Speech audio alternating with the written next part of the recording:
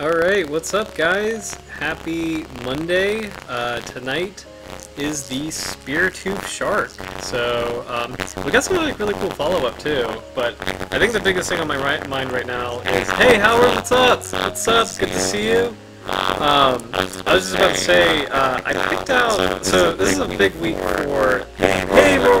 So it's a big week for Legend of Zelda. I don't know if you guys play those games, but the newest game, Tears of the Kingdom, is coming out this Friday, which I'm really excited about. So I picked some Zelda music for tonight, but I may have made a mistake in the sense that this is very relaxing point where, let me know if it's sleep-inducing. I wanted to like study music, but this might be too relaxing. Oh shoot, great, audio is bad. Can you hear me now?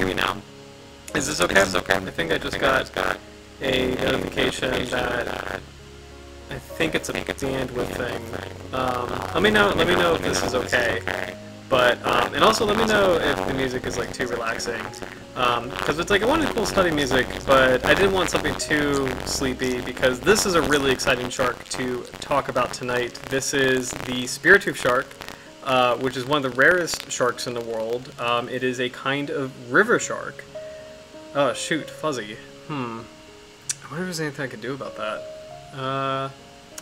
Let me maybe let's turn this off really quick. Let's see. Is that better? Does that make a difference right there? And a bit buzzy. Uh-oh. Shoot. Let's see. I don't think it's my mic. Can you guys hear me okay? Let's see. Audio's good now. Okay. So maybe the Tears of the Kingdom music, or sorry, the Zelda music was too much. So,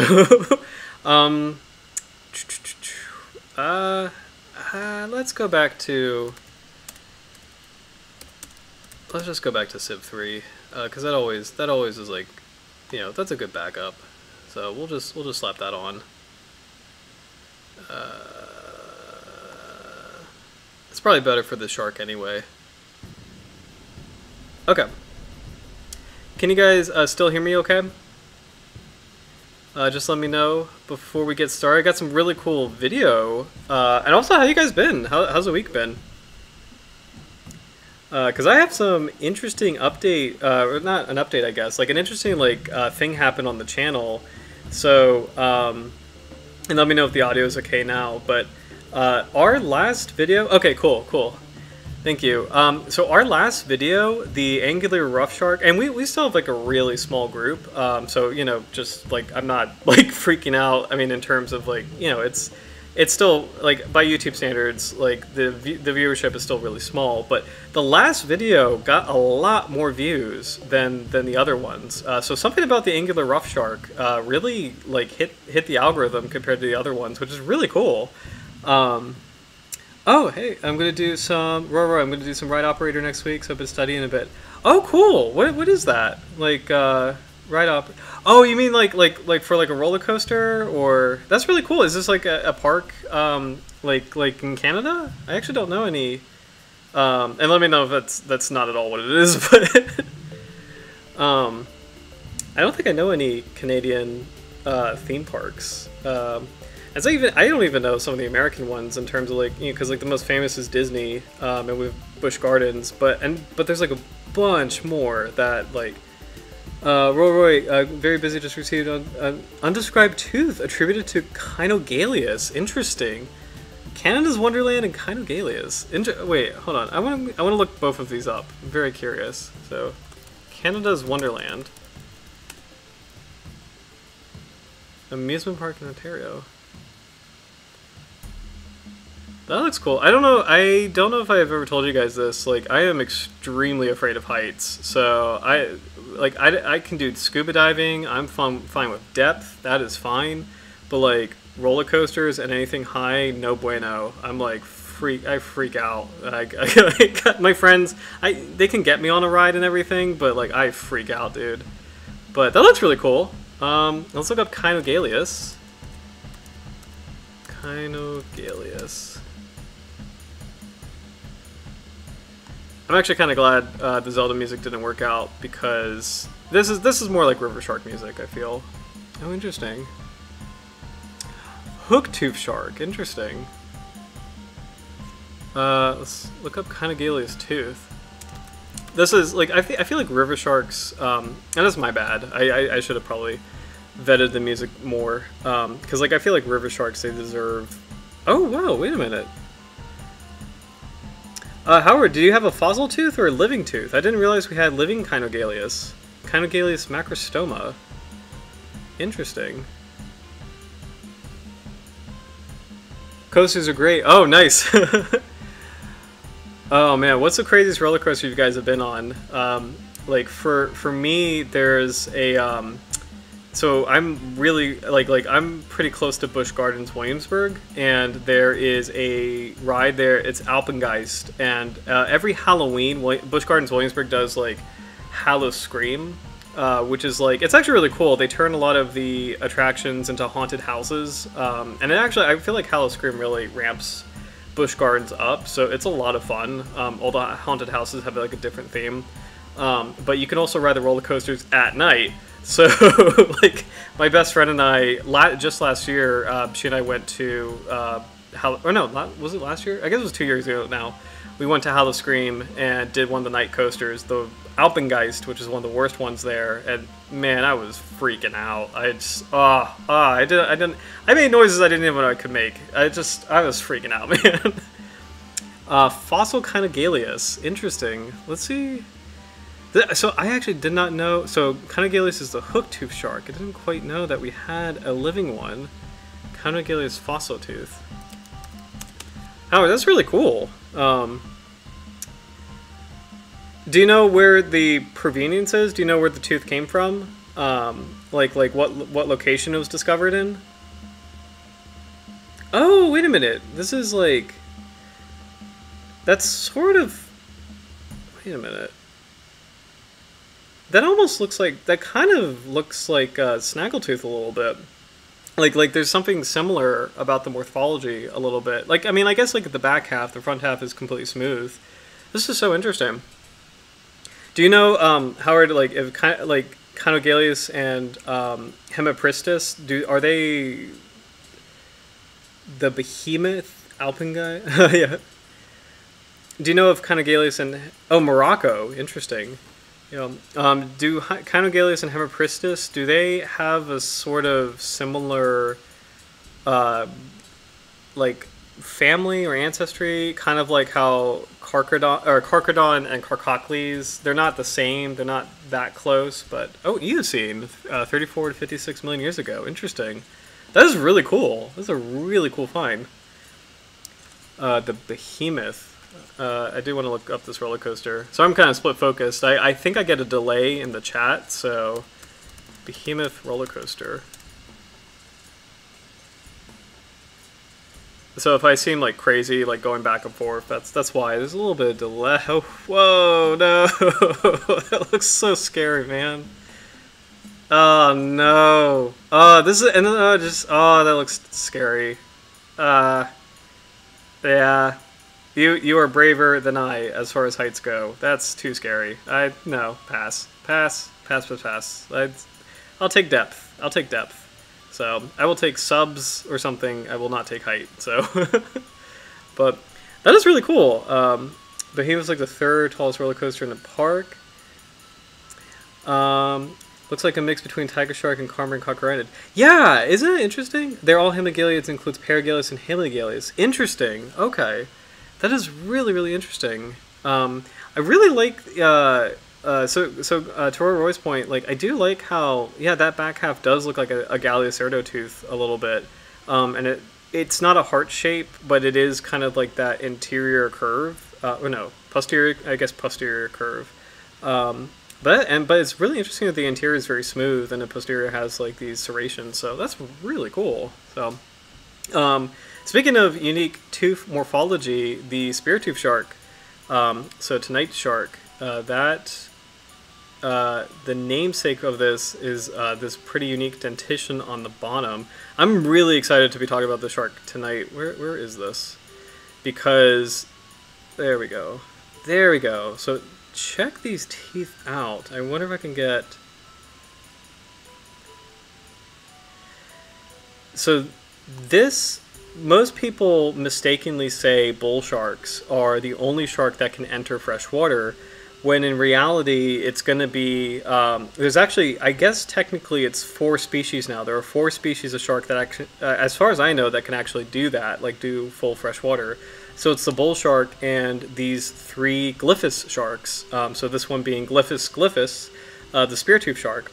Now, I believe there were actually 5 Glyphis species at one point, but 2 of them have been recently reclassified as Glyphis giganticus. So it's such a rare group, and there's still so much more we need to learn about it that I think there's a lot of back and forth on the taxonomy. But this is a really interesting tooth morphology. Like you have these like beautiful, like almost perfectly triangular teeth, almost like a white shark tooth, or like a mako shark in the top row.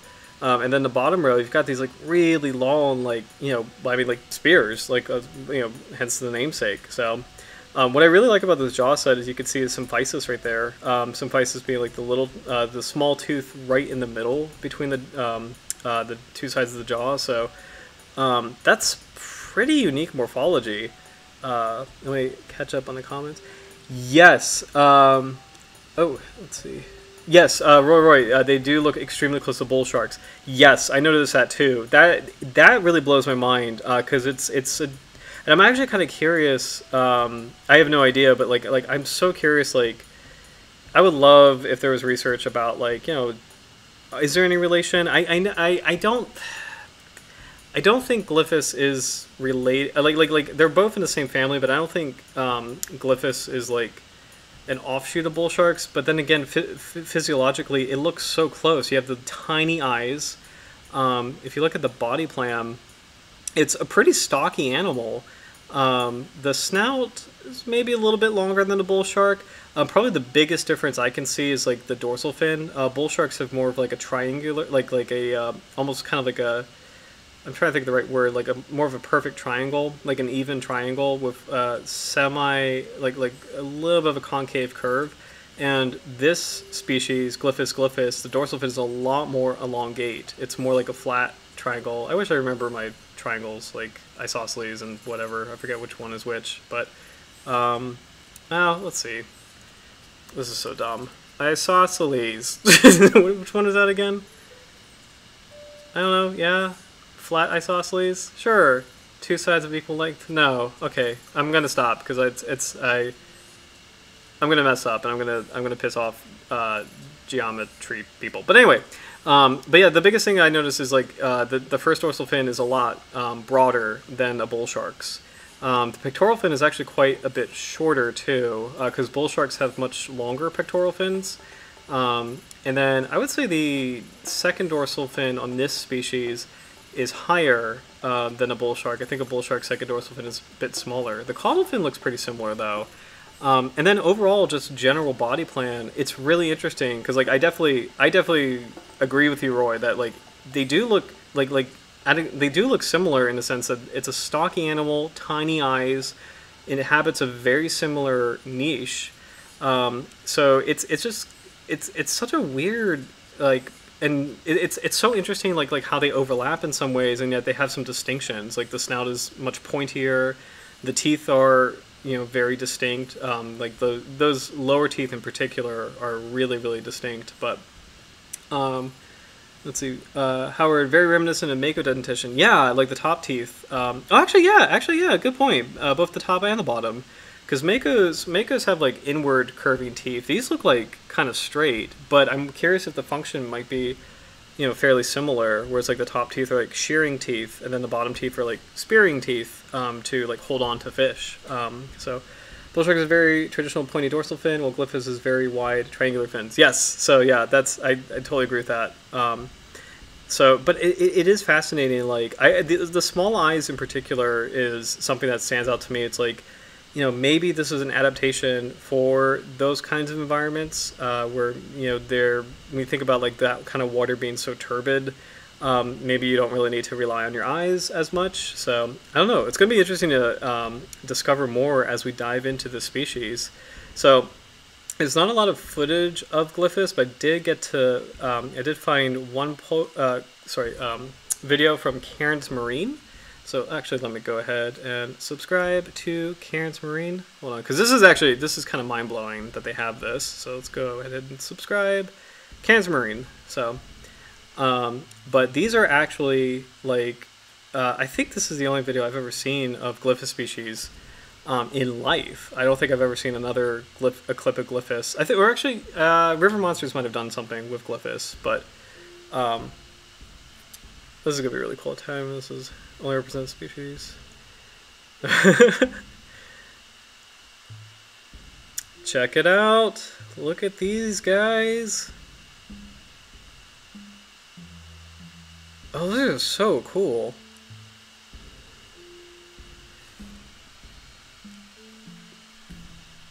I mean, you know what? Like, even in motion, I mean, that looks so much like a bull shark, you know?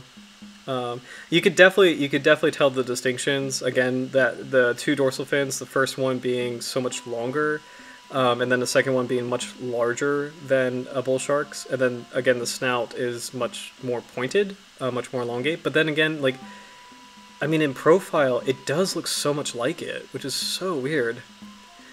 I'm noticing too that the pelvic fins are actually a bit bigger too, relative to the shark's body size. So. Wow, these are so cool.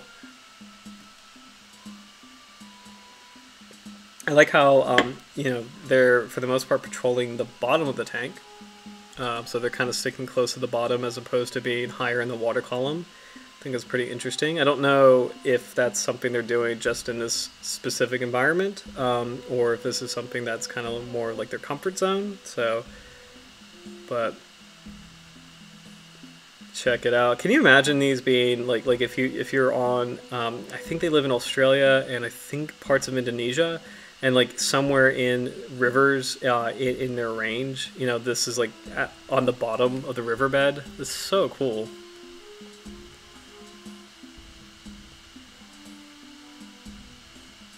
Man, these are cool.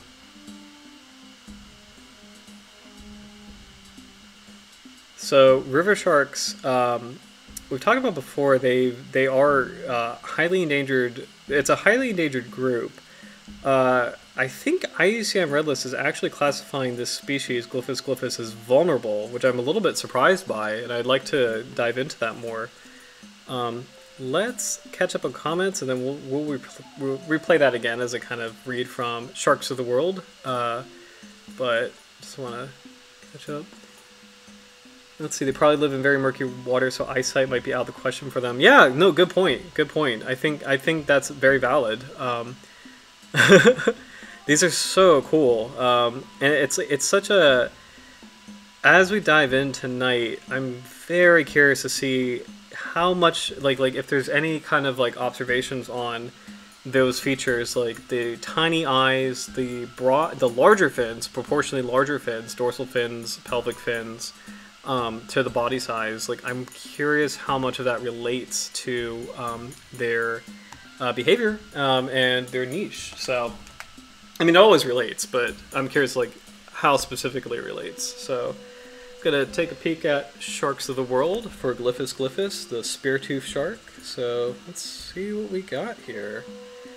So, occurs in turbid freshwater rivers, estuaries, and adjacent coastal waters. The behavior is unknown. This is a very rare species. So, viviparous, litters of 6 to 7 pups. In northern Australia, newborns are common in some rivers from October to December, which is Australian summer. So, feeds on bony fishes and crustaceans. Let's see. This is interesting. So, Sharks of the World is saying that this is actually an endangered species. Known for over a century from a single museum specimen, it appears to be restricted to river systems in northern Australia and Papua New Guinea. The latter habitats face significant development and exploitation pressure. Extremely rare. So this is probably definitely one of the rarest sharks we've ever seen. Maybe possibly the rarest. I can't think off the top of my head on our streams like how many like something that might be rarer than this. So, it's pretty wild to think about. For river sharks in general, the Indo-West Pacific river sharks are rare, poorly known, and difficult to identify. Specimens and good photographs of whole animals, measurements, jaws, and teeth, and ideally vertebral counts are essential for confirmation. Only 3 species in the genus are valid. Previously, 5 species have been named, but 2 have been synonymized with Glyphis giganticus based on new molecular and morphological data. Unidentified Glyphis sharks are also reported from rivers in Malaysia, Borneo, and central Kalimantan. These may be another species or hitherto unknown populations of Glyphis giganticus. So interesting. This is wild. So right now, only 3 species of valid river sharks. And I'm curious if, since this is Glyphis, I'm curious if this might be like the type, like the main, or the it's probably the one that established the genus. So this is so cool.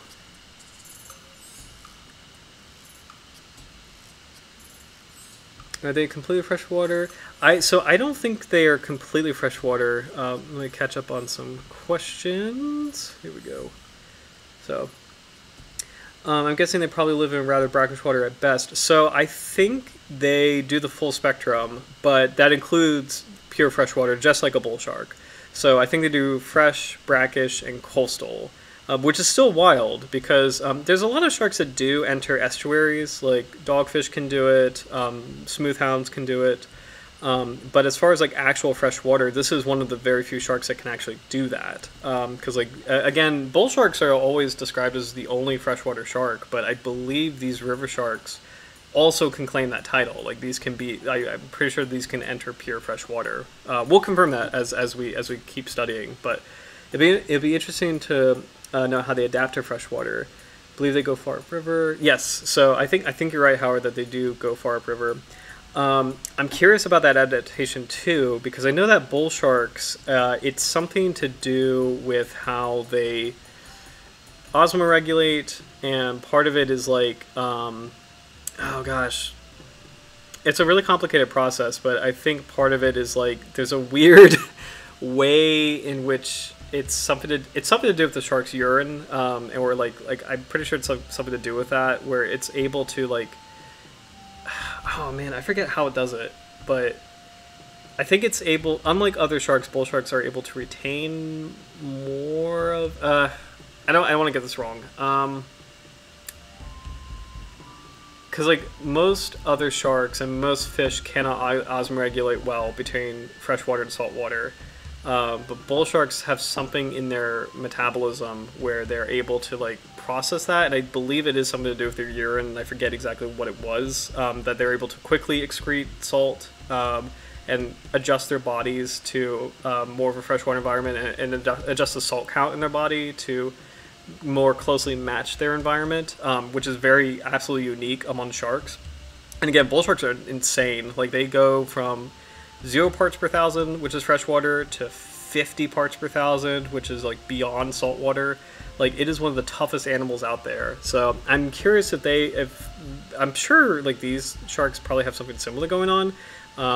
And I hope there's a better explanation than what I just gave in terms of like what the process is. So let's dive in to, let's see. I found a couple Australian websites, and I feel like they probably be a good place to start. So we'll start with Atlas of Living Australia. So, whoa! Oh, you know what? Okay, so this is interesting. So I just realized Glyphis is named by Mueller and Onlay, 1839. And Mueller and Onlay are the first, or they're the authors of bull sharks as well. So that's actually kind of wild that these scientists named both Carcharodontis lucus and Glyphis. It's actually really mind-blowing. So let's see.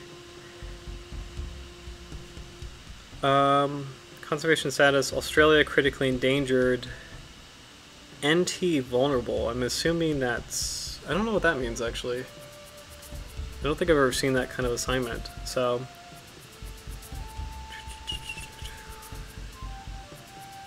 Biology poorly known. Okay, Speartooth Shark, rare species of river shark, belong to the family Carcharodontidae, coastal marine waters and tidal reaches of large tropical rivers in northern Australia and New Guinea. Despite being a member of the river shark genus, it is also found in nearshore marine waters, favoring highly turbid environments over a wide range of salinities. This robustly built, gray-colored shark is characterized by a short and broad snout, tiny eyes, and a relatively large second dorsal fin, and a black blotch beneath each pectoral fin near the tip. I did not notice that, actually. Do we have... I guess we don't have that in this photo, so. Another identifying trait is the teeth, which are large, triangular, and serrated in the upper jaw, and narrow, spear-like, and serrated only near the tips in the lower jaw. Adults grow to about 2.6 meters or 8.5 feet long. So that's pretty big shark. That's kind of feel like that's comparable to a sandbar shark a little bit. So preying on demersal bony fishes and crustaceans, Speartooth Shark is adapted for hunting in near complete darkness. So good call, Roy. Yeah, near complete darkness. So it doesn't really use its eyes as much. So which is why they're tiny. Interesting. It's not as active as other requiem sharks, moving upstream and downstream with tidal currents so as to save energy. Well, that's cool. Interesting. Upstream and downstream with tidal currents. Very, very interesting. So this is a shark with the tides. Really cool. Reproduction is viviparous, with females forming a placental collection to their young, though details are unknown. That's very similar to bull sharks. The Speartooth shark is threatened by incidental capture in commercial and recreational fisheries, as well as by habitat degradation. Given its small population, restricted range, and stringent habitat requirements, the species is highly susceptible to these pressures and has been listed as vulnerable by the International Union for Conservation of Nature. This is really interesting. There's a lot of discrepancies because this is saying IUCN. IUCN is saying vulnerable. In Australia, it's critically endangered, and then in Sharks of the World, which is like a no-nonsense book, Sharks of the World is a legitimately awesome book. It's saying it's endangered. So this is a little interesting that there's a lot of just discrepancy in terms of like how it's doing. So here we go. Kind of curious. I won't read this out loud, but I'm kind of curious why, like what Milorale were doing.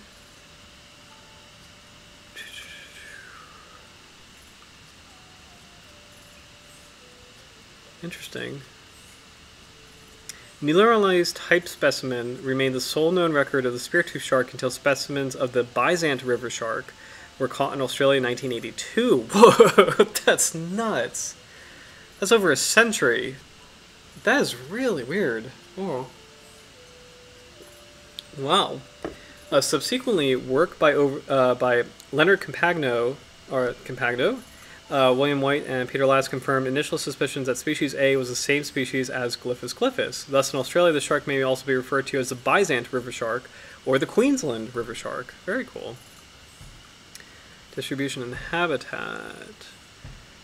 Juvenile subadult Speartooth sharks are found in a few large mangrove-lined tropical rivers in northern Australia and New Guinea, from the estuary to hundreds of kilometers upstream.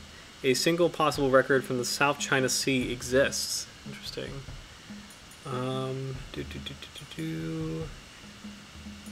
Ooh, in the Northern Territory, it is known from the Adelaide River and the Alligator Rivers. So, really random, but one of my favorite podcasts ever is Hello Internet, and the co-host Brady Haran always talks about Adelaide, so shout out to Adelaide. If Brady Haran ever watches anything remotely related to this video, just wanted to do a shout out to the awesome work he's done. He's actually an amazing YouTuber in his own right, just doing chemistry videos, so I think periodic videos is his biggest thing. He also does like number file, and but Hello Internet is my favorite thing. So Adelaide's one of Adelaide's most famous sons. So, but anyway, river shark in the order of Western Australia may also be the species. Ooh, newborn to subadult Speartooth sharks exclusively inhabit areas with fast tidal currents and muddy bottoms. The flowing water produces heavy turbidity, such as that salinity levels of these waters range from nearly fresh, 0.8 parts per thousand, cool, to nearly marine, 28 parts per thousand. So, awesome. So I forget what the exact cutoff is for actual seawater. I think it was 35 parts per thousand. Let me make sure I got that right. seawater.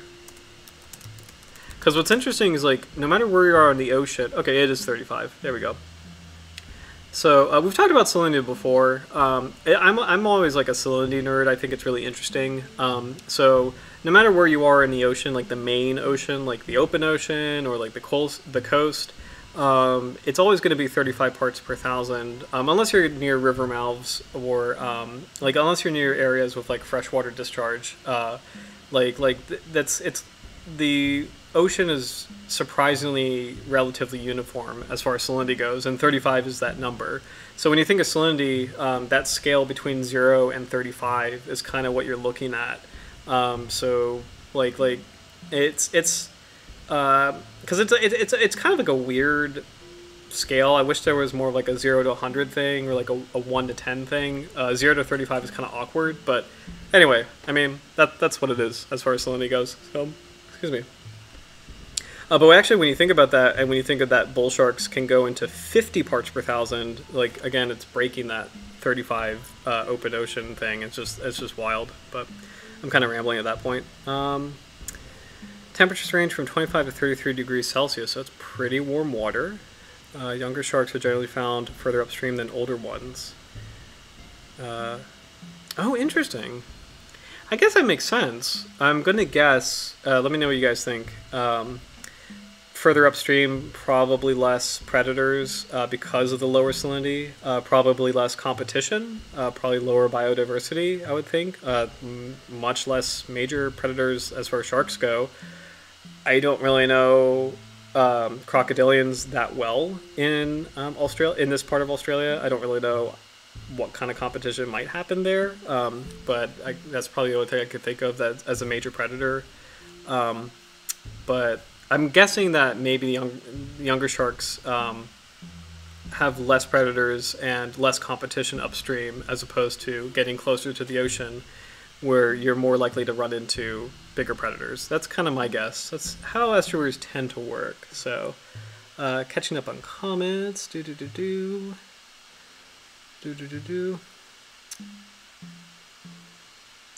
Ooh, interesting. I know the xenocanthids, so Howard, I know the xenocanthids in the Permian, but I'm not too sure about later freshwater sharks during the Jurassic and Cretaceous. Interesting. I didn't even know, it's kind of amazing that there's freshwater sharks, like fossil freshwater sharks. It makes sense, but like I didn't know off the top of my head what those were, so that's actually really cool. Less predators and more food. Yeah, I think that's the game, you know, for the most part, which is really cool. And it's actually, it's kind of amazing. This is a totally different part of the world, but it is like the Chesapeake Bay. Like that's sort of the same gist of it, you know, where it's like less biodiversity, like as far like relative to, like, to the ocean, it's less biodiversity the further upriver you go, the less predators. It's kind of amazing. It's actually really cool that there's sort of this, not uniformity, but there's this kind of like, you can kind of make a prediction. You know, like if you're in a different part of the world and in a different river, you can probably suspect like less dangerous marine things upriver as opposed to like downriver. It's kind of interesting. So, that reminds me of Jurassic Park 3. I don't know if you guys seen Jurassic Park 3, but one of the characters, I forget who it was, is like the big dinosaurs are in the center of the island and like the other ones are on the outside of the island. I forget. I don't know. I was just thinking about that movie. I was actually thinking about that movie quite a lot today. You know, it's a fun romp. It's not a masterpiece, but it's fun. So, let's see. Where was I? We're talking about salinity, younger sharks. A study that tracked 3 individuals in the Adelaide River reported that they moved upstream with the flooding tide and downstream with the ebbing tide. It's really cool. The average swimming depth was determined for one individual to be 7.7 meters in the middle of the water column. Okay, so I got that wrong as far as the tank goes. So it looks like they like to be in the middle as opposed to the seabed. Interesting. Adults were entirely unknown until 2014, when 3 specimens, 2 males and 1 female, were documented by scientists visiting fishing villages on Daru Island, Papua New Guinea. All 3 were caught in coastal waters off the island. No evidence exists of segregation by sex. Okay, that's crazy. 2014. Dude, that was my graduation year. That's nuts. Like, That's really wild. Man. Also, I think I might have talked about this last stream, but it still blows my mind how much more information there is out there now. Like, because 2014 is not even a decade ago, and I mean, the landscape on shark information online has completely changed for the better. Like, there's a lot more available, and there's a lot more publicly available, and a lot more out there. So that's really a nice thing, because when I was a college student, I was really looking for more things to learn, and you know, I was having trouble finding exactly what I wanted, and it's cool to see that, like, yeah, you know, there's a lot of resources online, and it's gotten better. So, description. Let's see.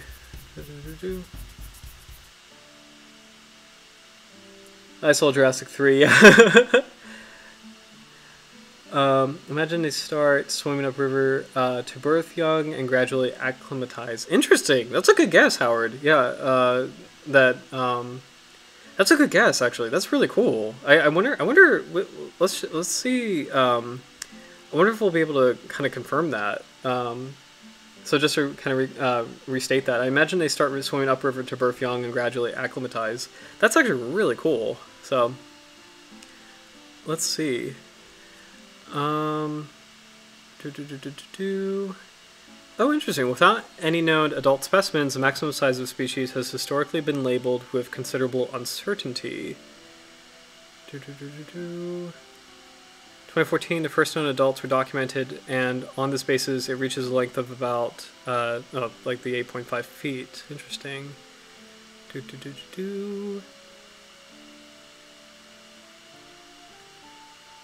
Yeah, there's a small equivalent to contain membranes.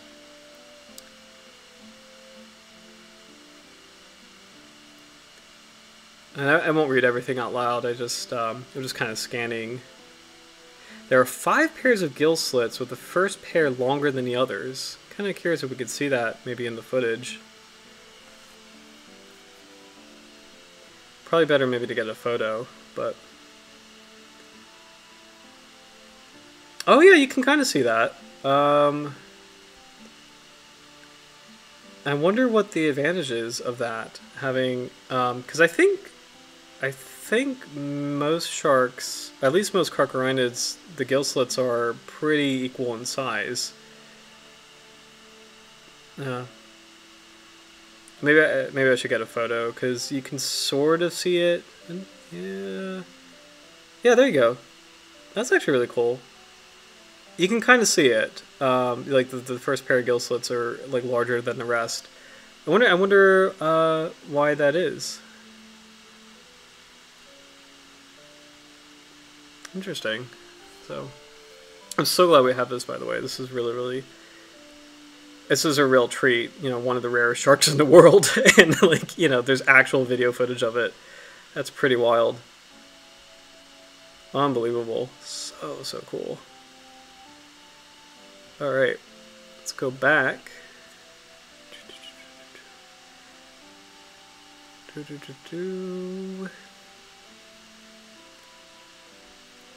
Second dorsal fin, is that? Interesting, there's no midline ridge between the dorsal fins. And I think bull sharks are like that too.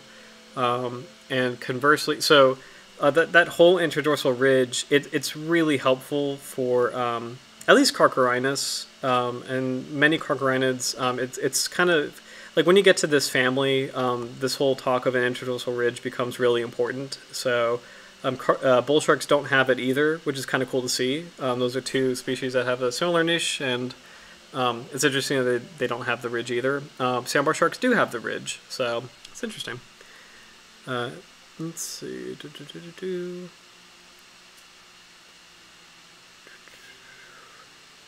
The body is covered by small, overlapping, oval-shaped dermal denticles bearing 3 or 5 horizontal ridges, leading to marginal teeth. Species is plain slate gray above, including the upper surfaces of the pectoral and pelvic fins.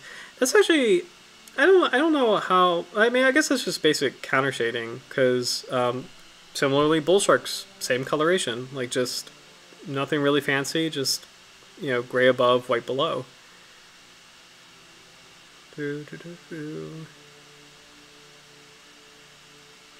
The eyes are ringed in white. Oh. Just want to check that really quick. You can kind of see it in this photo.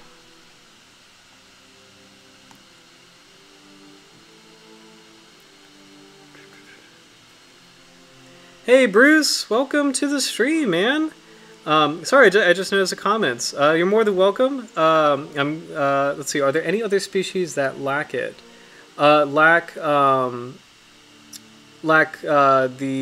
Which feature specifically? And also welcome. If you don't mind me asking, where were you from? And just like country speaking. The Ridge, gotcha. Okay. So that's a good question. Let's see if we can look that up. Because yes, there are a bunch of carcharinids that do lack it. Carcharinus interdorsal ridge. I'm really hoping we could find like a really cool like dichotomous key, because it is such a helpful thing. Let's see. Maybe we can. I just want to find like a chart comparing. I guess these might help. Let's see. I really want to find like a chart comparing them. Comparing different carcharinus. Let's see. Okay, we'll just click on these. I think these, what we're seeing right here, these are snapshots from FAO, or Food and Agricultural, what do you call it? Association of the United Nations. These are helpful shark guides for fishermen. So we'll just kind of click on these and check, because they're gonna identify whether or not these carcharinus have the dorsal ridge. So so this species does. I don't think it's Carcharinus altimus is big nose shark, so it's saying big nose sharks have the ridge. This guy is a silky shark. Silky sharks have the ridge too. Okay. Let's see. I know sandbar sharks have the ridge. This is a sandbar shark, Carcharinus plumbeus. I'm actually really curious. I don't really know off the top of my head who doesn't. Aside from bull sharks, I'm kind of curious who doesn't have the ridge. Longomanus is the oceanic white tip. It has a ridge as well. Black tip. There we go. Okay, check it out.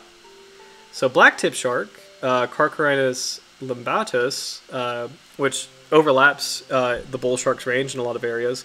It does not have an interdorsal ridge, so this is a smooth back shark. Let's keep going. I'm actually really curious. This is good practice for me too, actually. Carcharinus amblyrhynchos is the gray reef shark. It's saying it usually has no interdorsal ridge. Okay, so as far as smoothback sharks, bull, black tip, gray reef. We'll do a couple more because I'm actually really curious. Good question. Thank you for asking, because this is really good. It's actually really good training. If anybody wants to be a shark scientist, like that's really good training. Just knowing your ridgeback sharks versus your smoothback sharks. Galapagos shark, Carcharinus galapagensis, a low interdorsal ridge. So it looks like most of the Carcharinus probably do have the ridge. We already talked about silky shark. Let's see if we can find maybe one more. This is a fun rabbit hole. So.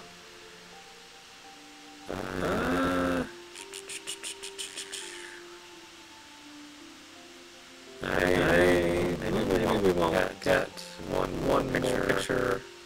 Yeah. I think we probably covered the big players. What's this?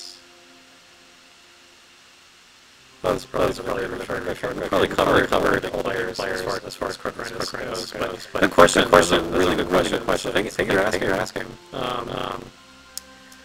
Let's go back to, I think we were on description for the river shark. So. Oh shoot! Sorry guys. Can you hear me okay?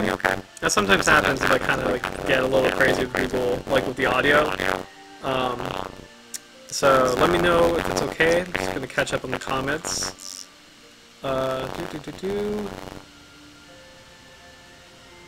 Oh man, there's a lot of comments I gotta catch up on actually. Hold on.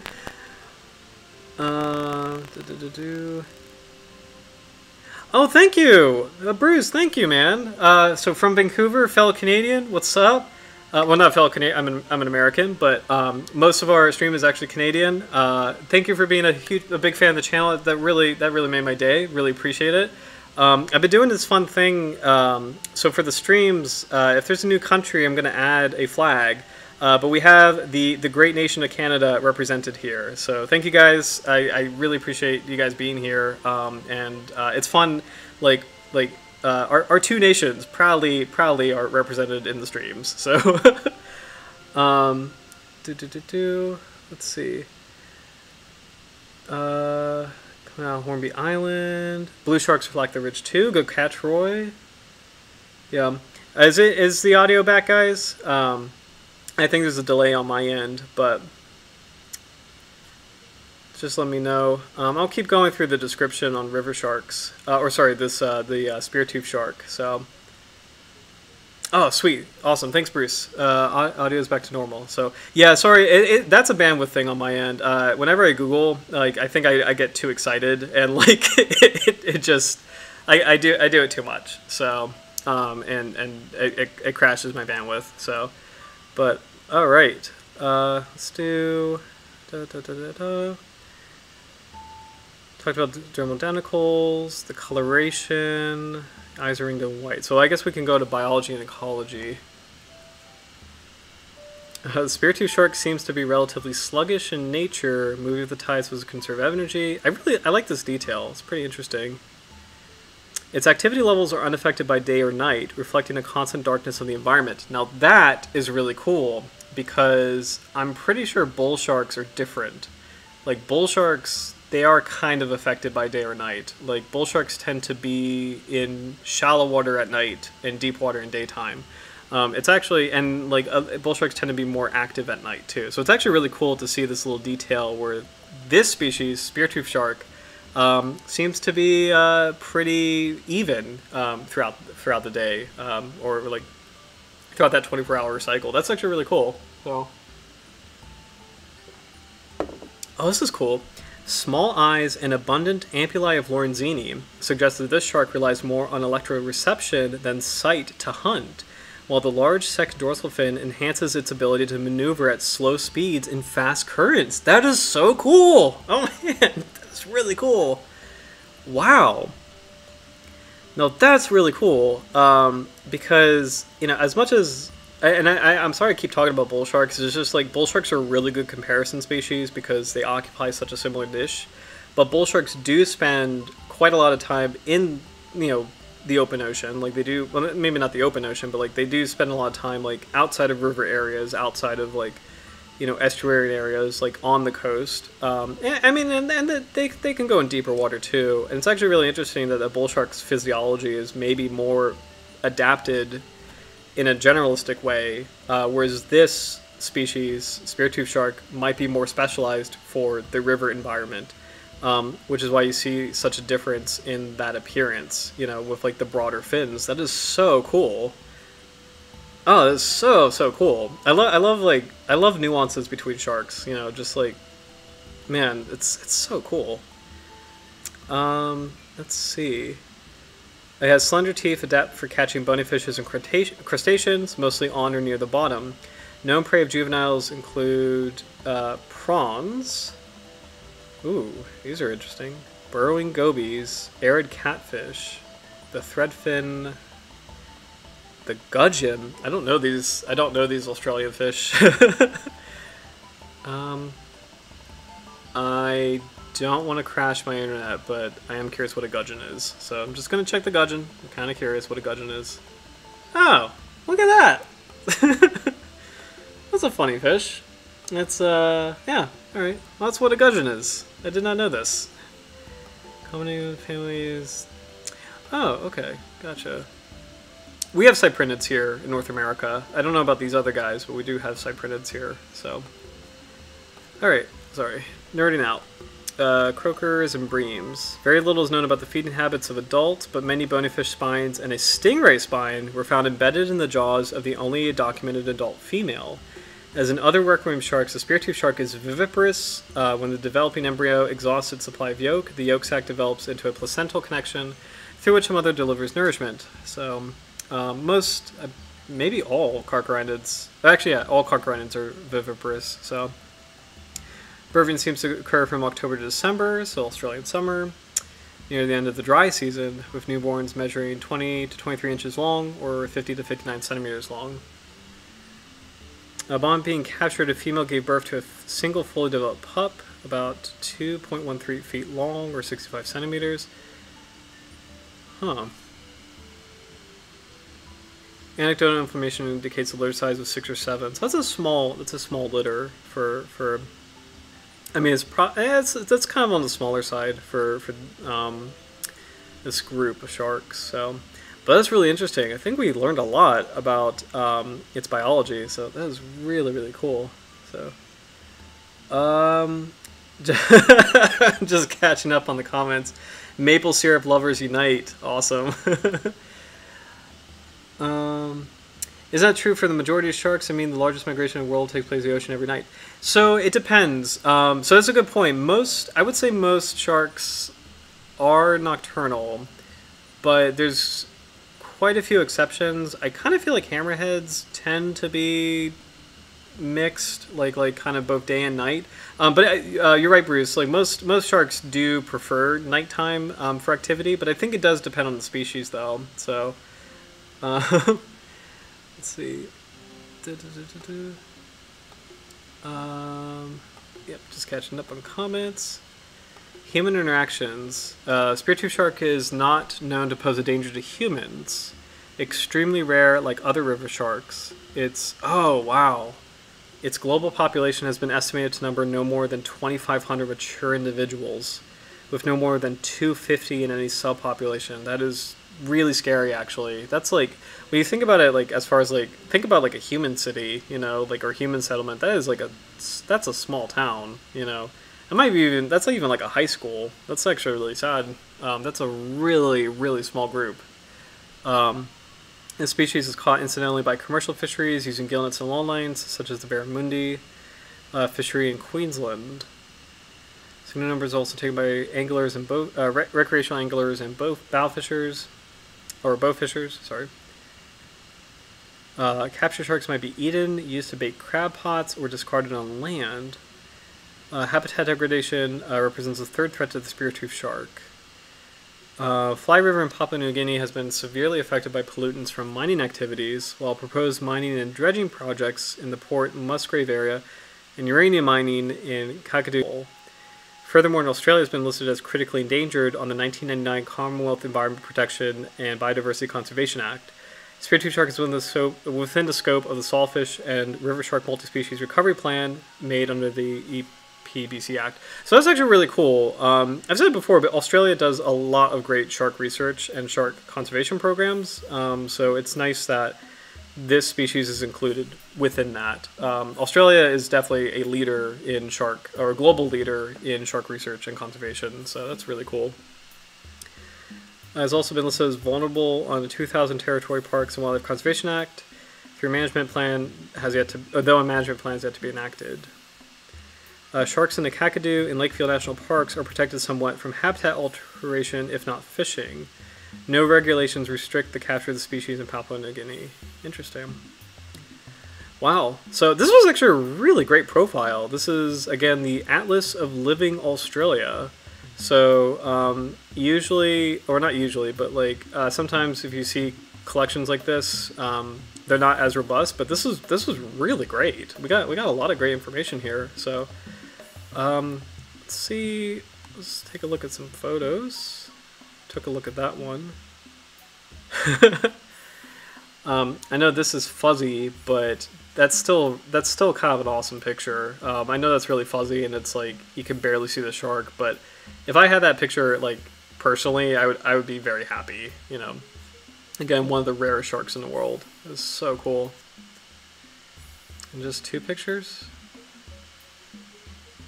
Just two pictures. So. Wow, it's such a beautiful animal. And I love how, I mean, we've seen enough sharks at this point where we can pick up on the differences and nuances, and like, you know, it sounds really dumb, but like every species is truly unique. Like you can pick up on little things here and there that distinguish it. Like again, the broad fins, the large second dorsal fin, the sort of, I know they said blunt sound description, but this is definitely a bit more, there's something about the head that is a bit more elongate than a bull shark's, and then like the first dorsal fin, or sorry, the first gill slit being longer. So it's actually, this is actually really cool. So I wonder if there's anything else we can get here. Oh, interesting. I think that's probably, looks like an older picture. Yeah, an older picture. Not really good resolution. Checking out names.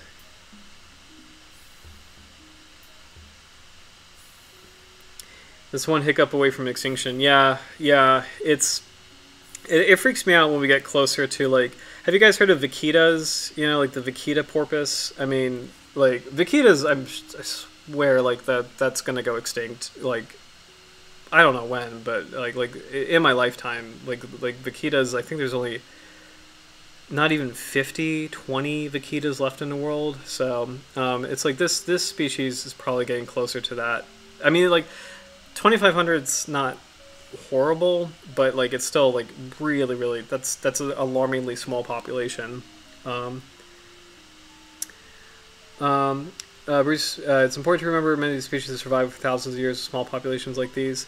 So there is, I forget the term for this, but there is a good point where I think there is a minimum, and I forget the term for this. This is like, I'm trying to summon my undergraduate biology class where there's a term for like the minimum number of individuals you need in a population to have enough genetic diversity to successfully reproduce and maintain genetic diversity, because if you have like, if your genes are too close, it's going to create a lot of like I guess deleterious mutations, or like if the population is not diverse enough, you're going to run into a lot more issues. And I forget the term of like how many individuals of a certain species you need to make a population like healthy. I keep thinking of cheetahs. I think cheetahs are a good example of, I don't know if I'm thinking of like genetic bottlenecking, but it's like cheetahs are a really good example, or a very famous example of like, there are some cheetah populations that are not genetically diverse enough, and so there's been conservation programs to try to like introduce like members of different cheetah populations like to each other, so that they can improve genetic mixing, so they can improve genetic diversity. So let's see. So but I forget the term of that. But your comment made me think about that, because like there is, I think that for each species there's like a certain number you need in order to be like there's a certain number of individuals you need in order to maintain a healthy population with healthy growth and healthy genetic mix. So my true concern is their proximity to cities and towns that destroy habitat. Yes, I agree.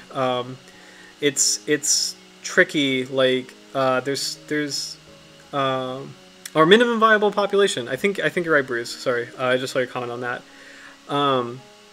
Yeah, it's tricky, Howard. Like there's some parts of the world that, you know, have either regulation in place, or they have large areas of really undisturbed like coastline that you know helps with that.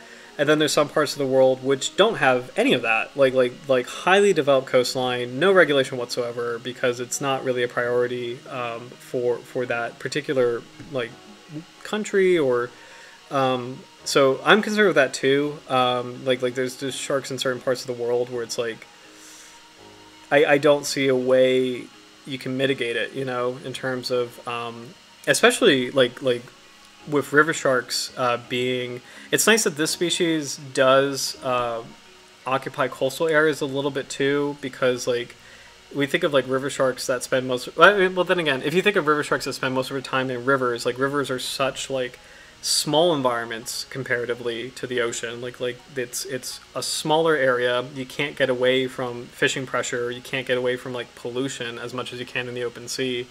And so like it's like compounding the effects of human pollution or the effects of human interference. So I'm kind of rambling at this point, but I agree. And there's some places that have like regulation that helps with this, and there's some places that just like they don't have it at all. And that's what I'm kind of concerned about in terms of like sharks that occupy areas that have like no one's paying attention to their conservation by like or what they need.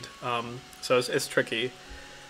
I think it's a smaller cetacean species. Yes, so vaquita. We could look this up. I don't want to crash the internet, but I should probably get a new computer, to be honest, at this point. So that's not a vaquita. That is a dugong. I don't know what that's doing there.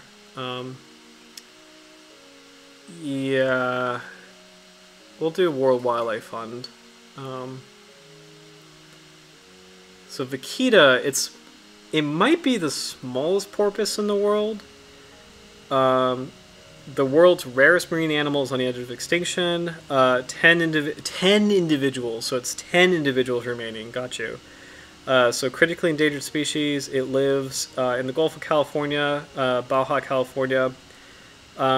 It's sad. This is definitely. I'm 90% sure this will be extinct in my lifetime. So, and I believe what has happened is there is a fishery here for. I wonder if they say it. There's a fishery here. There's a very valuable fishery for tilapia. What is it? No, am I saying that right? Illegal fishing operations.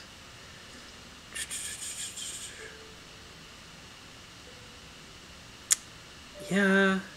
Okay, I forget the name of the fishery, like in Mexico, but there's a fishery here that vaquitas get caught up in that fishery, and it's just there's been attempts to help this species, but they have not been successful, and I think it's just, and I believe vaquitas are actually very sensitive species too, as far as like capture goes. So I mean what animal isn't really, but so yeah, this is, as far as cetaceans go, this is definitely or as far as marine animals go, this is like a big one in terms of this is probably going to be extinct in my lifetime. As far as sharks go, we fortunately don't have one extinct, but let's go check out IUCN Red List really quick just to kind of highlight critically endangered sharks. And also highlight an interesting feature on IUCN Red List in general. Okay, I think I could do this. Let's go back to the home page. Okay, so IUCN Red List is awesome because it has assessments on most things. Not all things, but most things. Oh, sorry. I wanted advanced search. Okay. Alright, we'll just do it this way. So, what's really cool is that you can pull up a custom list of animals on the IUCN Red List. So, I would like to pull up a custom list of critically endangered sharks. So, I'm just going to go ahead and filter that. So, sharks are in the animal kingdom, of course. In the phylum, they are chordata, so chordates. So those are vertebrates, and also weird animals that like have a notochord. It's like that nervous system within the backbone. So lancelets and tunicates actually have a notochord. So they're chondrichthyes, which is the cartilaginous fish. Oh, sorry. Come on. And then as far as sharks orders go, we've got carchariniforms, which are the ground sharks, so like the bull shark or our speartooth shark tonight. We've got the squaliforms, like dogfish. We've got erectolobiforms, so those are the carpet sharks, like whale sharks. We got lambdaforms, which are the mackerel sharks, like great whites. Squatiniforms, which are the angel sharks. Hexanchiforms, which are like the prehistoric sharks, like the frilled shark and the six-gill sharks. Pristiaphoriforms, which are the saw sharks. And then heterodontiforms, which are the bullhead sharks, such as the adorable Port Jackson shark, the one of the cutest sharks on the stream. And then just to kind of point out these other cartilaginous fish that we're not going to select, there's ragiforms, which are like oh, actually, wait, hold on. Okay, this is gonna. That was really cool for 5 seconds, and I kind of forget. Ragiforms is a ray, but I forget what kind of ray those are. And like, same with myelobatiforms. Those are rays. I forget exactly what kind of rays those are. Rhinopristiforms are sawfish. Torpediniforms are torpedo rays. And then chimeriforms are chimeras. So, but we're not going to select those. And then we're going to check out the red list category. So I want to see critically endangered. What's really cool to see as far as sharks go is that there's no extinct shark. There's no extinct in the wild shark. There's no regionally extinct shark, but there are 35 critically endangered sharks. So we're going to check out this list. So we've got the... I wish I could make this bigger, actually. Can I... Okay. I'm not going to try to make this bigger because I don't want to screw it up. So we've got the angel shark, Squatina. Sand tiger shark, which we talked about on an earlier stream. This really breaks my heart because this is one in my backyard. It's just sad. Great hammerhead, taupe. We talked about the taupe a couple weeks ago. The Indonesian angel shark. I don't think I've heard of that. Scalped hammerhead, oceanic white tip, hidden angel shark, humpback smoothhound, Chilean angel shark. You can see a pattern with angel sharks. There's an angel shark in the Atlantic coastline of North America, the sand devil, I think that was stream number 3, which is actually doing okay, so that gives hope for angel sharks. But the Dagenham shark, Ganges shark, which is another Glyphis, so this is the same genus as the Speartooth shark, which we're talking about tonight. Dwarf gulpo shark. Gulpo sharks are actually a really cool group. Like, that's an interesting deep water group.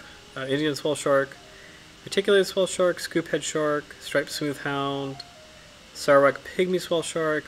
There's a specific shark that I'm actually looking for. I think it's good to go through this list, but there's a specific one, this one, the lost shark. So let's go ahead and pull this up. So as far as shark extinction goes, this is probably the one that is the closest to extinction. It has not been verifiably extinct yet, but there's a reason it's named the lost shark, or Carcharodontis obsoletus. So it's critically endangered. They, oh my gosh, 0 to 49 individuals estimated. It's been seen only a very few times, and some of those times have been like fish markets. So it's tricky.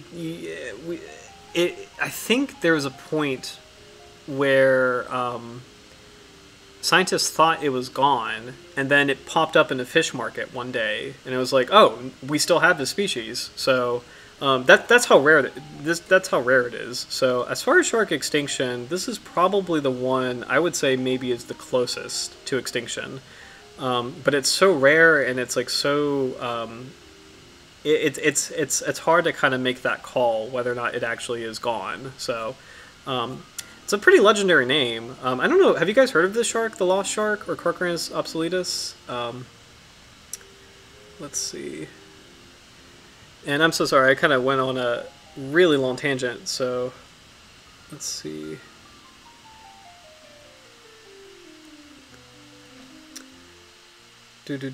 Yes, so I just saw your comment, Bruce, about commercial fishing. Yeah, it's tricky because fishing is very tricky because there's aspects of it that, you know, are part of a culture and an economy. But I do agree as far as like shark conservation, and me personally, like as a life choice, I really don't try to get seafood, you know, just because it's like, and like I don't judge, you know, if you know, people for, you know, if you eat seafood and stuff. Like if I'm a guest somewhere, I'll have it, but I'm very, very wary of, you know, where is this thing sourced and like what kind of damage is it causing? Because like I agree, like commercial fishing is by far the biggest threat to sharks. Like, bycatch from commercial fishing is the biggest threat. I also think it's not talked about as much as it should be, because I think, at least in America, the narrative on sharks is that sharks are misunderstood, and if we understand them more, we can help them more. But I think that's kind of like not really hitting the issue. I think the issue is like, no, sharks are victims of bycatch. Like, sharks, you know, really get caught up in a lot of commercial fishing operations, and that's probably the biggest thing that's like impacting them negatively. But it's a controversial issue because, you know, commercial fishing is part of an economy and part of a livelihood for people, and it's a very complicated issue. But I have a similar stance in terms of like, I really, you know, like if you had to ask me what is the most important thing or the most negative thing that's impacting sharks, it's fishing. Like you know, like I would say even more than maybe habitat degradation. It really is fishing, and a lot of habitat degradation is due to fishing. Like a lot of habitat modification is due to like shrimp farming. So yeah, I just want to shout out to that, because like I agree. Like it's the biggest negative impact on sharks. So I agree, but at the same time, they should be prevented from introducing more chemicals to these farms. And that's a good point, Howard, because yes, like chemicals for land farms, in the Chesapeake Bay in particular, that's actually a really big conservation issue, because there's a thing that happens, I mean, it happens everywhere, but I think it's very famous in my part of the world, in the Chesapeake Bay, called eutrophication, where there's a lot of chemical runoff in the water, and it really stimulates the growth of algae in the bay. And when that happens, all that algae kind of explodes into a bloom, and it blocks sunlight from reaching other parts of the bay, like seagrass, or like seagrass is like the best example. And it has this cascading effect where it's actually denying the bay nutrients, and you start crashing out, like certain fisheries, or like certain groups of animals like start kind of like falling, like they are not getting what they need. It starts having this compounding effect in the food chain. And the bay has had, you know, crashing stocks of like striped bass, oysters are very famous, blue crabs, and some of those have come back, which is great, through like regulation and very mindful fishing practices. Some of it is still not there yet. Oysters are still not there yet. So, but let's see. It still shocks me that sand tigers are critically endangered. Yeah, like that really hurt. Yeah, good call, Roy, because that one really got me too. Like it's just like, I really was not expecting that, you know, because that was a shark I've worked with, you know, like that was a shark that in my lifetime, like, you know, that status changed pretty dramatically. So, hopefully we'll see more sand tigers being bred in captivity.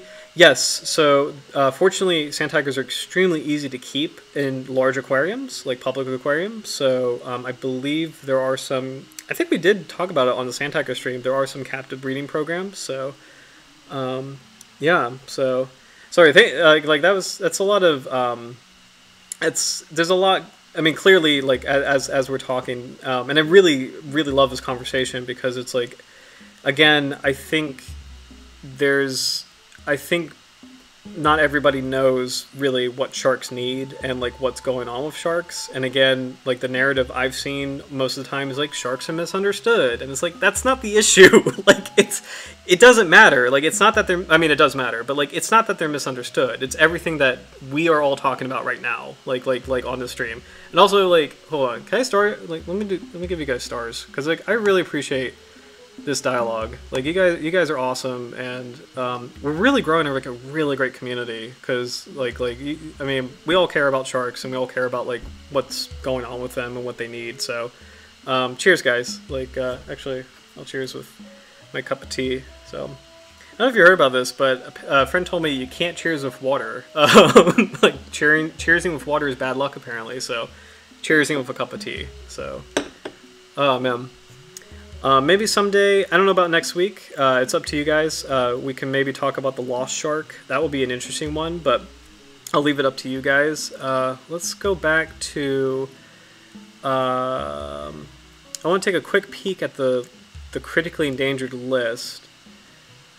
I just want to see if I missed anything. and then we'll go back to our Glyphis. I'm actually really curious why IUCN Red List lists it just as vulnerable as opposed to critically endangered. So, oh, I just saw something really interesting, but let me check really quick.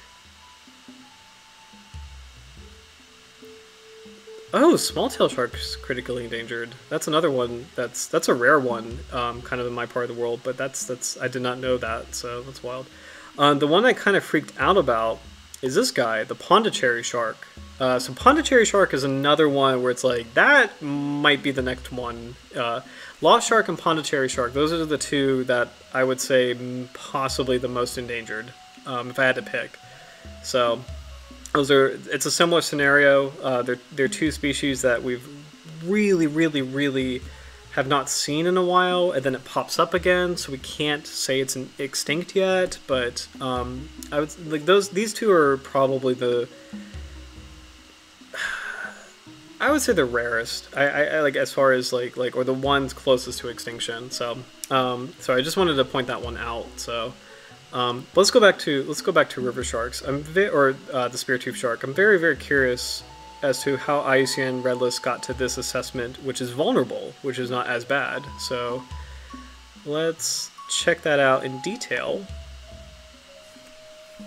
Okay, Speartooth shark, medium sized, has a patchy and relatively restricted distribution, Northern Australia, Papua New Guinea. Habits tropical macrotidal rivers, estuaries and coastal waters. Previously thought to be very rare, recent surveys in Australia and Papua New Guinea have revealed that the species occurs in higher abundance and in greater number of rivers and estuaries than previously thought. Okay. The vast majority of records are neonates and juveniles from within rivers, while adults are known from only a handful of records. Excuse me. It displays a high degree of population structuring, increasing the vulnerability of subpopulations to local threats. The application of close kin mark recapture to the Wenlock River and rivers of the Van Diemen Gulf have revealed a low adult population size. According to the remainder of the species distribution, including newly discovered parts of its range, the adult population size is estimated to be greater than 2,500, but less than 10,000 mature individuals. Okay, so this is interesting. This is a little bit better than what we were seeing.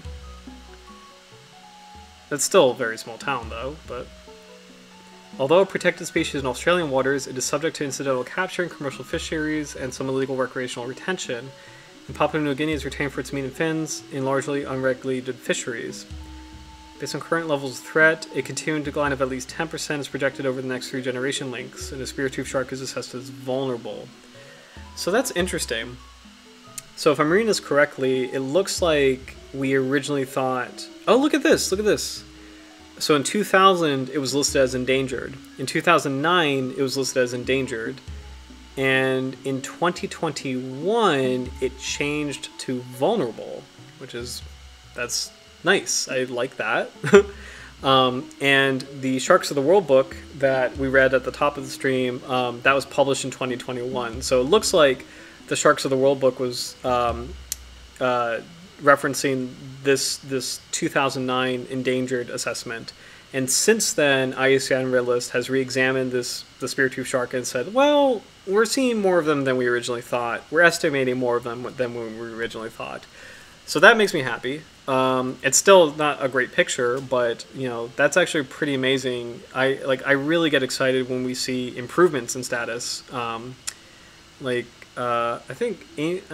Sand Devil's kind of an example. It's kind of cheating because it's like it went from data deficient to least concern, but going from endangered to vulnerable, that's I'll take it. We take those. You know, that's fingers crossed. I appreciate that. Maybe this is not as in bad a shape as we originally thought. So I appreciate that. I'm kind of curious to see any conservation programs going on. There should be a place here talking about that. Let's see.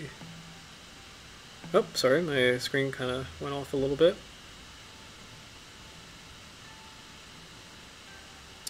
They need help, not a shrink. Yeah, I appreciate that, Howard. Yeah, I agree. It's weird. This is gonna sound a little weird, but like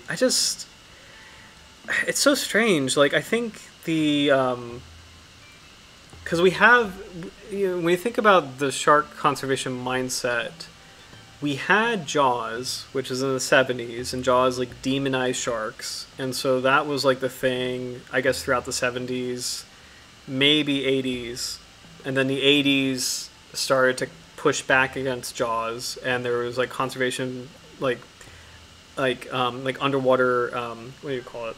Like nature documentaries, like Jacques Cousteau, very early. I don't know if David Attenborough did a lot. I mean, like I know that David Attenborough has done a lot in that time frame. I don't know how much he's done marine stuff pre Blue Planet, but you know, so we have that narrative pushing back against Jaws. So I think maybe it started sincerely in terms of like the whole, you know, sharks are misunderstood. But, you know, that whole thing, the sharks are misunderstood, like, it's carried on through the 90s and the 10s, and I just, yeah, I agree, like, in terms of, like, they need help, not a shrink, where it's, like, I just think it's odd that it's still, at least, it's been a while since I've seen a full Shark Week season, but, like, I thought it was really odd that, you know, 2010's Shark Week and early, like, even some of the 2020 Shark Week, it's still, like, does that, like that whole like sharks, oh, I don't know why my screen is going nuts, the sharks are misunderstood thing. It's just like, no, okay, yeah, we get it, you know, we've talked about it for decades now, like what do they need conservation wise? So yeah, sorry, I just extrapolating on your point, like I agree, you know, I think in the 80s and maybe 90s, you know, sharks are misunderstood is like a fair narrative, but then like now it's like, okay, we get it, yes, what do they need, you know, the focus should be on like what do they need. So as you said, they only discovered the adult population in 2014. Yeah, so it is cool that lines up. So maybe, you know, maybe with that discovery, that's helped positively informed this red list assessment. So I don't know. Let's check out some conservation actions in terms of like, because we talked about like Australia had a couple things going on. Let's see what specifically, like how that helps.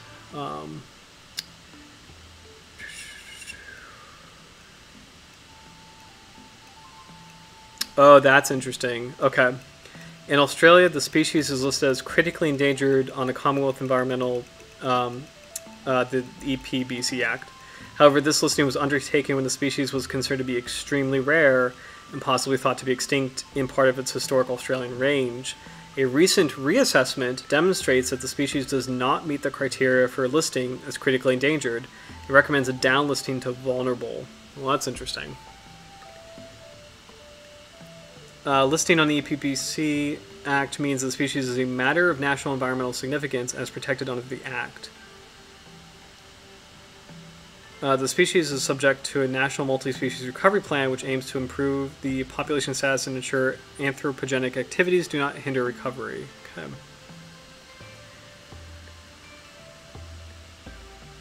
Ooh, it's a no-take species under the Fisheries Act of 1998, so that's good. So you can't fish the shark. That's good in the Northern Territory. Okay, in Queensland, same thing, no-take species.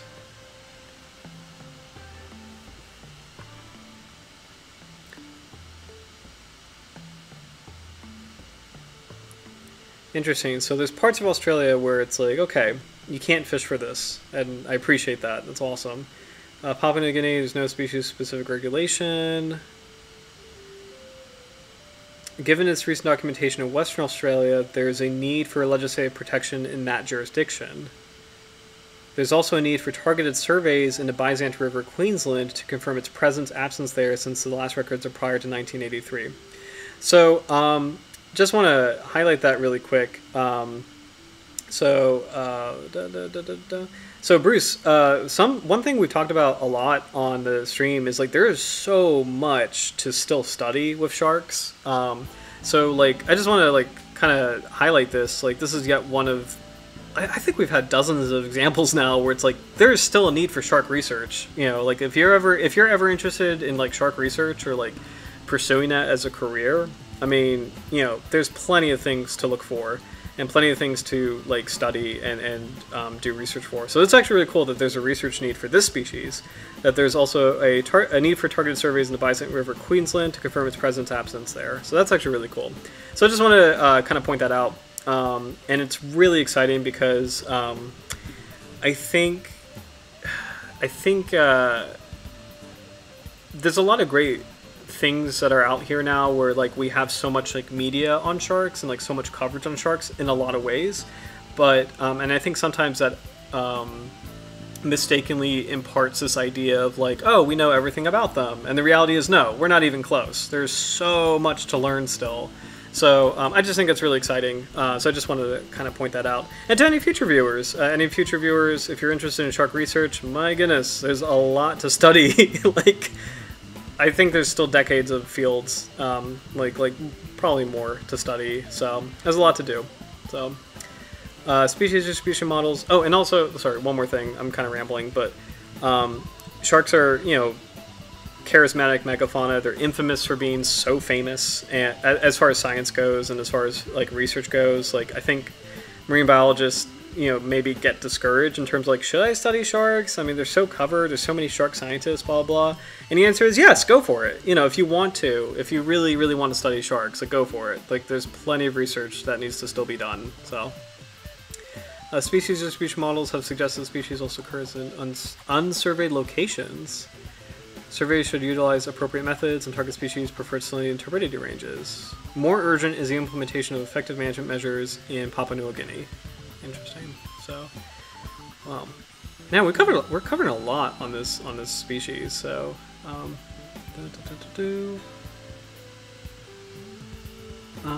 let's see. So I'm just catching up on comments. Kind of bug out watching Shark Week because of the amount of Jaws appeal that tends to feature, which annoy me quite a bit. Same here. Yeah, Roy, same here. Like, it's weird. It's like there's a mix of good shows with like legitimate shark scientists, and there's just a mix of junk, and it drives me nuts. Like, ah, man. I think the one, the one that kind of drives me nuts, I kind of feel bad saying this, but like the great white serial killer one drives me insane because it's like it's not a serial killer, it's an animal. It's a white shark. It doesn't have emotion, you know. Like, yeah, it drives me nuts. But I hate the title of that show. Hey, Bruce! I've always have been. I am currently finishing my bachelor's of applied science degree. I'm hoping to create my own fish farm to help reduce fishing. Dude, that's awesome! Starring that. That's fantastic. That is super cool. Good on you, man. Cheers to that. Man, that's so cool. Dude, shout out to that. Man, this is a good community, man. Yeah. Cheers to that. Actually, really cool. I got my ring mug, so this is the cheers, man. Like, this is the I got this literally from the Marine Lab in Florida. It's one of the most famous shark labs in the United States. So, also this is really random, but like, you guys ever notice that like the logos on the mugs are on the wrong side? Like, don't you want to like have the logo on this side so you can kind of show people what you're representing? Because it's like, I know its mode. It doesn't need to face me. It needs to face the world. Like, I don't know. Random gripe, but... Alright. So... Great Whites... Oh, shoot. Audio is wonky. Sorry about that, guys. Yeah, I don't know. Let me know if it's back again. Great White Seal Killer is an eye roll. Yeah, I can't stand it. Waysuit specials have been going for almost 40 years. They're just trying to be dramatic. Yeah. And it's a shame because, dude, 90s Shark Week was awesome. Early 2000s Shark Week, kind of probably awesome too. You know, like I think early 2000s was pretty good. And I can't remember really late 2000s. I don't think I paid attention to it. But then like in the 10s, and specifically 2013, that stupid Megalodon thing, like that really sent it off. I think that's a turning point. Like the Megalodon thing was like that 2013. I'm not even gonna call it a documentary, but that 2013 show on Megalodon was a really big turning point for like, okay, Shark Week got crazy. This is dumb. Like this is really bad. So, you know what's fascinating is like, many channels kind of went this way. Like, I think Discovery Channel in general got more reality show like. History Channel's a really bad example too. Like that got more like weird reality show stuff. Like, because History Channel used to have some awesome things. History Channel had like History's Mysteries and like Haunted History, which, like, you know, it is ghost stuff, but it's also like Planet. And then it's like, I don't know what it's doing now. Like, it's just, yeah, I don't know. Yeah, I gotta get Crocodile Hunter DVDs, by the way. I have to get those because I don't think you could stream Crocodile Hunter, but that was amazing. That show was incredible. So they do have some great programs on fossil sharks. Yes. Oh shoot, there's a really, I forget the name of it. There's a really good one that I shouldn't pull it up because it shouldn't be on YouTube, but there is a really good one that's like illegally uploaded to YouTube. Forget the name of it though, but even so, the good shark material out there far surpasses the info when I was young. That's a good point. That's a good point, Howard, because like a good example for a positive show that's kind of modern is Alien Sharks. Alien Sharks was a show that like there was a lot of garbage during that season of Shark Week, but Alien Sharks was the one of the few saving graces where it's like Alien Sharks had a really good platform for little known species, and some really cool scientists like Vicky Vasquez is a really cool scientist. I think Ebert was on it, David A. Ebert. I think that was him. That's a really important name in shark science. So I think there was one more that I really liked, and I can't remember what it was. I can't remember, but let's see. My absolute favorite. Let me. I'm gonna write this in the chat. Like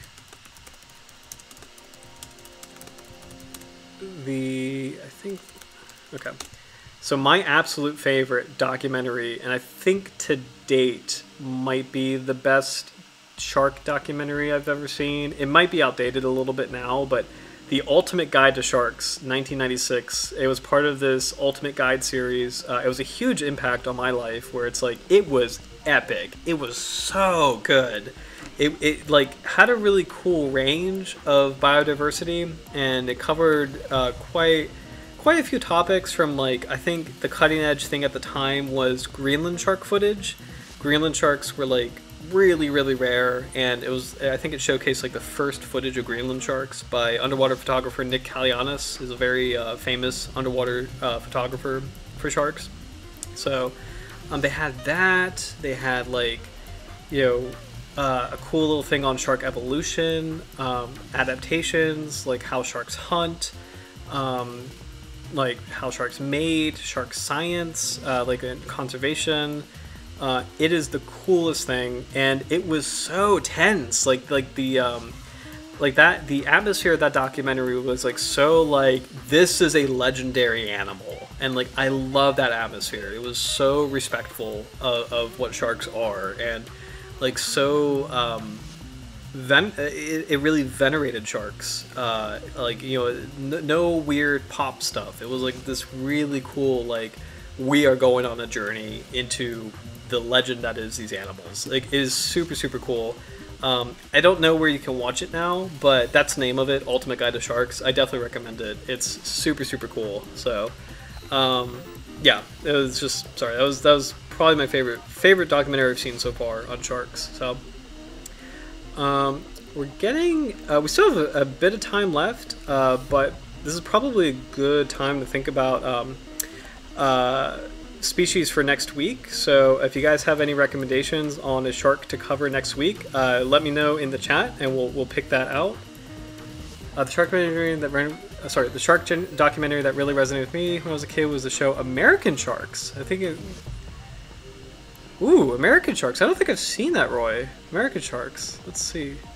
Nice to see a good documentary of shark culture. Yeah, that would be actually really cool. Do you know what actually had a kind of fun one is, wait, let me look up American Sharks really quick. And I'm sorry, I'm screwing up our audio so much, but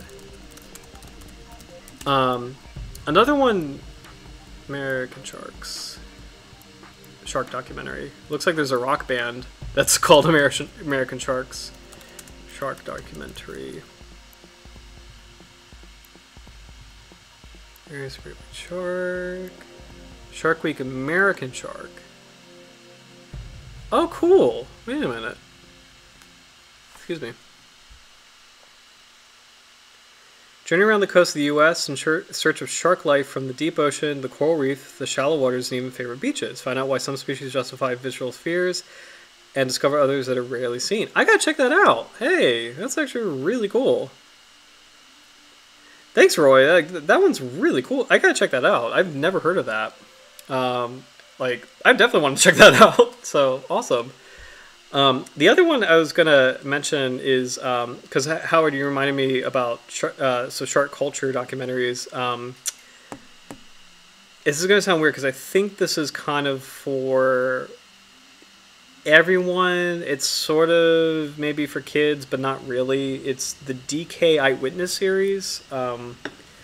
Like, these are kind of odd, but in a good way. Like, actually, you know what? Wait a minute.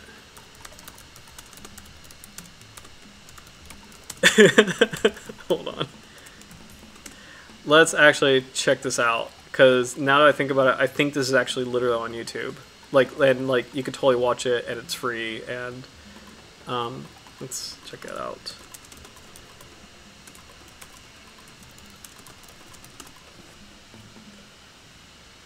This is a very charming. Yep, there you go. Okay. So. Oh no, not that. Not that. Wait a minute. Not Beyond Wildlife. I thought DK actually... Oh, maybe DK did do this. I guess they renamed it Beyond Wildlife. Okay. Alright, anyway. So, DK... Doris Kingsley? I forget what... No. I forget what DK means, but it's like DK Publishing. I don't know if you guys grew up with the Eyewitness books when you were kids. I definitely grew up with these books as a kid. They were actually really beautiful. They're technically like children's books, but they're actually really beautiful introductions. They're kind of like little museum collections, like these picture books. But there's a really great series in the 90s called the DK Eyewitness series, and they have a wide range of topics from like the human body to cats to dinosaurs to sharks. So they actually do a really good job. It's a really very pleasant series to watch. So I definitely recommend it. Like if you ever want to watch something that's like you'll definitely learn something, and it's also very relaxing and kind of like kind of nostalgic. It's very 90s, but in a good way. Like really, I mean, like there's no bad way to be 90s, but like it's very 90s in a very like nostalgic. Like I just want to like tuck in and watch a nice documentary. The DK Eyewitness series is really good. The shark one is really good. They have some beautiful footage, and they do pay homage to shark culture. So they talk about like I think Polynesian gods and like I think Greek mythology a little bit as far as sharks go. So. And this is literally it. I have it on the screen right now, but Beyond Wildlife. Actually, let me make sure I'm like subscribed to this really quick. I'm subscribed to this, right? Okay, I am. Yeah. It's really weird because I thought DK literally made this. Like I thought this was actually definitely like sponsored by DK. So I don't know if Beyond Wildlife is like DK rebranding, or if that's like some random person who kind of maybe illegally uploaded all this. So but it is a good series, and just go for it if you want something kind of pleasant and relaxing to watch. It's really good. So let's see. So One on Fossils is excellent. Yeah. So Roy, I read an Eyewitness book back in 2005 about sharks. I think I had that one when I was a kid, and then Howard still have One on Fossils that is excellent. Yeah, they're really good. Like they're very like whoever designs those books or designed those books did a really great job. Like they're not Mickey Mouse. They're very intentionally really beautifully laid out. They're actually I think compared to like it's like a museum collection, but you know that anyone can read. Like even like little kids can read and kind of understand it. I think that's probably a good way to describe those kinds of books. So. Let's see. We're about 20 minutes away from 11, but I had a couple. I think I had one more Australian thing. I just want to. on the Speartooth Shark. I just want to check it out really quick. But let me know if you guys have suggestions for next week's shark. This is the Australian government, Department of Climate Change, Energy, the Environment, and Water. So I'm just going to scan this really quick and kind of see if there's anything interesting that we haven't learned yet on this species. So.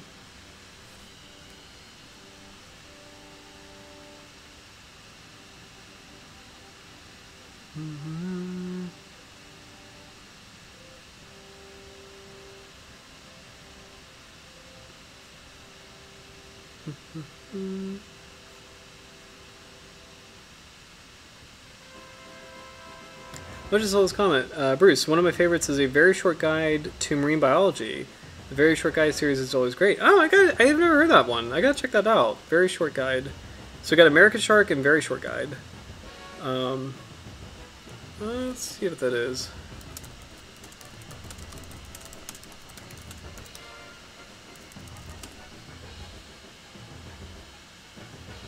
Is it this one? Oh, that's cool.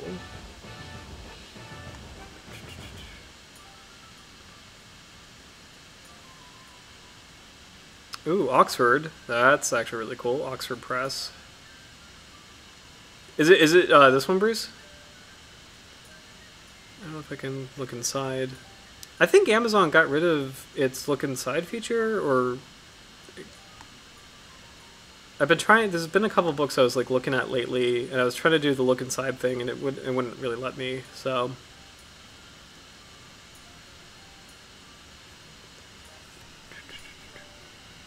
Oh, cool. Okay, so that was it. I definitely have to check that out then. Let's see. This is random. Do you guys have Kindles? Because I used to have one, but I kind of prefer like physical books. What do you guys think? Do you prefer physical books or like Kindles? Or like, I guess e-readers? No, not e-readers. Are they called e-readers? Like, tablets? I don't know. I'm kind of dating myself at this point. So, but I used to have a Kindle, and I just didn't really. I started reading on it, and then I was like, you know what? I kind of want to hack this and play Elder Scrolls on it. So that's what I did in college. I hacked my Kindle to play not like Skyrim, but like the much older Elder Scrolls games. Like, so bad. That is not how that technology should have been used. But physical books. Yep, same here, Howard. Roy likes both. Lost Shark or Thresher Shark? Ooh, that's a good toss-up for next week. Let's see. Let's take a vote. I'm cool either way. With the Lost Shark, it's like a really cool, mysterious shark. It's also maybe going to be kind of depressing in some ways, like as far as the conservation goes, because it literally might be the closest one to extinction. The Thresher Shark, I think Thresher Sharks are doing... I mean, let's see how they're doing, actually, before I say anything further. Thresher Shark probably will have more footage, and we've never done one before. There's a couple species of Thresher, so I'm cool either way. Roy, Bruce, have you done... Can Kindle run Minecraft? Oh, Roy, I wonder if Kindle can, actually. I wonder if Kindle can. Maybe. I don't know. I played Elder Scrolls Arena on Kindle, which I really should have done, because I uploaded like MS-DOS to my Kindle. This is back in college. This is back when I should have been studying. But like, I think I uploaded like MS-DOS to my Kindle. Bruce likes both for reading. Great Hammer. Oh wow. Okay. Great Hammerhead, Sicklefin Lemon. Lost Shark might have trouble finding images. We haven't done the Great Hammerhead yet. That would be a cool one. We haven't done Sicklefin Lemon either. That would also be a really cool one. Shoot, these are really good. Can I do polls? Can I actually do that? I don't know if I can. Let's see. Let's check out... I'm going to check out the conservation status of each one really quick. So, Thresher Shark. Alopius vulpinus is the Thresher. Okay, so common Thresher is vulnerable. and we'll probably get a lot of footage on it. So there's that. Sicklefin lemon shark is Negaprion. Breva rostris? No. Acute. No? Oh, wait a minute. Did they change the name on this? Sharptooth lemon shark? Is that? Wait a minute. I'm just gonna check this really quick.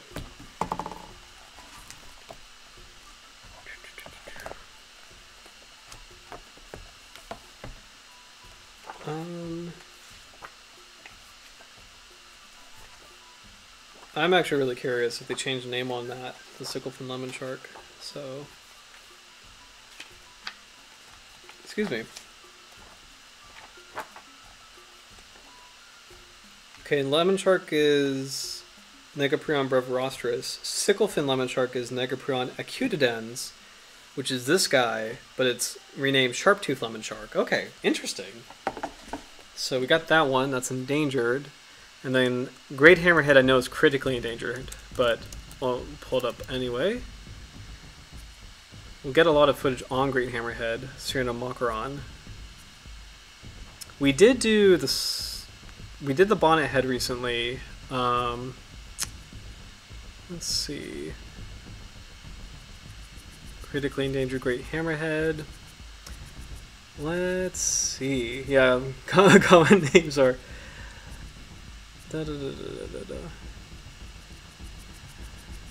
All right, let's see. This is interesting. I think we should set up like a queue, because that actually be pretty helpful anyway. Here, let me write this down really quick. Let's do. I'm gonna think about this.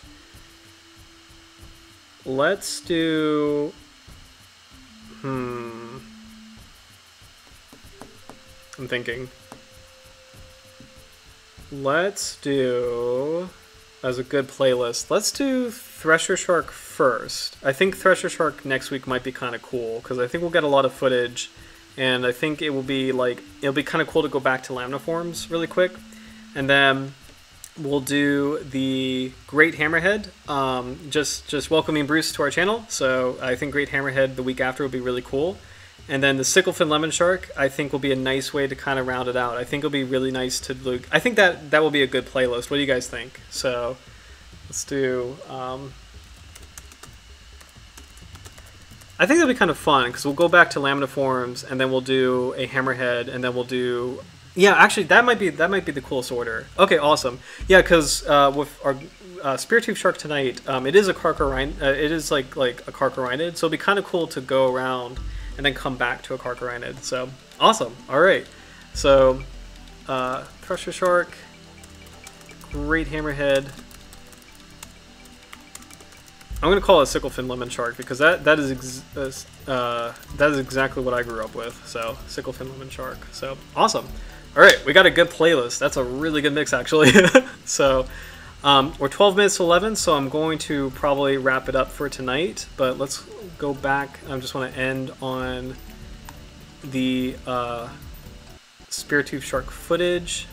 Here we go. So thank you guys so much for. Oh, actually, yeah, there we go. Sorry about that. Thank you guys so much for joining. This was a really cool stream, and this was a really great shark to talk about tonight. I learned a lot personally. I didn't know that the Speartooth Shark. There's we kind of have an understanding. Oh, are these streams recorded? Yes. So Bruce, on the channel, if you subscribe to Dr. Jaws, you'll see. Let me actually show this really quick. And actually, let me show off something, guys, really quick, because I'm starting to organize this. I'll get better at it, but oops, sorry. Inception. It always, it's kind of wild, seeing the this is the live stream and you know, we're on the live. It's streamception. But anyway, so yes, all the live videos are recorded. So I was talking about this at the top of the stream. Look at that, the Angler Rough Shark. That got 118 views. Again, we have a tiny channel, but compared to all the other streams, I don't know what happened with this guy, but that got a lot comparatively. So that was actually really cool to see. So so yes, we have all the streams recorded. This one is actually really cool. My buddy Connor McDonald, Dr. Connor McDonald, was on this one. So that was more like an interview stream on the nurse shark. And one thing that I was doing on the channel, and I'll continue to do this, is I have a stream playlist, but we also have a order playlist. So this is a mix of our live streams and then also some of my favorite pieces of footage on YouTube. They're not mine. They're just pieces of footage from really cool channels like Dibrem or Blue Bay that have really beautiful videos on some of the species that we talked about. So I put them in this like playlist too. But like these are different shark orders. So I made a Carcharodontiform playlist. I made a Lamniform playlist. And I'll keep making playlists on the other shark orders. I haven't really had a chance to organize like Orlectolobiforms or Squaliforms. So, but go ahead and it sounds like you're already a subscriber already. But we have all the streams recorded in the live section, and then we have standard videos, and that's my whole plug for the channel today. So, let's end with an image of Glyphis. Oh, gallery. I think gallery has the image. So actually no. Let's end with that video. I don't want to end on an image of like a captured Glyphis, so we'll end on this really cool video from. There we go. All right, there we go. So, all right. Thanks so much, guys. I hope you guys have a really great rest of your week. If anybody else is a fellow Zelda fan, I hope you enjoy Tears of the Kingdom. It's coming out Friday. I am definitely going to geek out and just play that. So, although what's really funny, I probably sound like more of a video gamer than I really am. I devote more time to like writing and like hiking and swimming and like doing these streams as opposed to like playing video games, so I probably will not get that far in Tears of the Kingdom. But anyway, if you guys are Zelda fans, hope you have a fun Friday, and we'll come back next week for the Thresher Shark. And I'm sorry, Howard, I just saw your comment, Alopius vulpinus. So we'll do the classic Thresher. I'll leave this here. Alopius vulpinus. Oops, sorry.